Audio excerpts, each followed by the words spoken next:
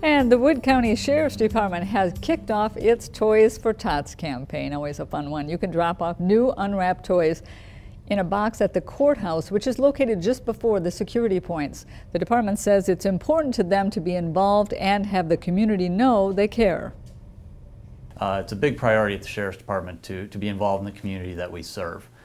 Toys for Tots, it's very important for us to be a collection site, as in Wood County alone in 2018, Toys for Tots collected over 6,000 toys for approximately 3,000 children.